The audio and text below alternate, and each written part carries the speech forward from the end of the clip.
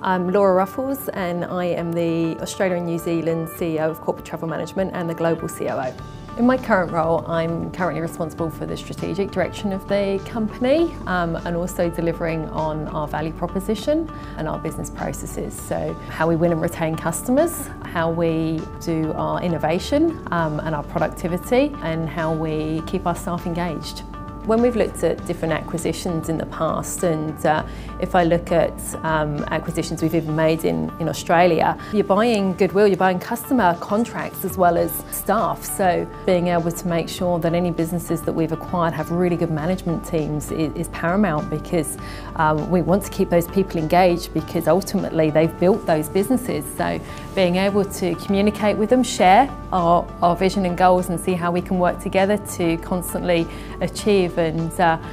you could have businesses that have been competitors previously, but coming together should be a really strong force, because a lot of the times we look for companies that have a similar value proposition, but definitely a same culture as well, and that culture of entrepreneurialism and being able to be a disruptor in the industry is normally alive and well. So those are the businesses we tend to gravitate towards. We've been very lucky that a lot of the times with the acquisitions we've known them for years and have either worked alongside as a competitor or as a partner previously. For a big industry it can become quite small, and for us that's great, because if we're very familiar with those people, we know what people's strengths and qualities are, and the bigger the CTM family gets, the more talent we can attract as well, which is great. Winning and retaining our talent is really important, and making sure that we've got the right training programs, as well as that we've got a good mix of people succession planning within the business, as well as bringing in any skill sets that we have any gaps in is really important. For us,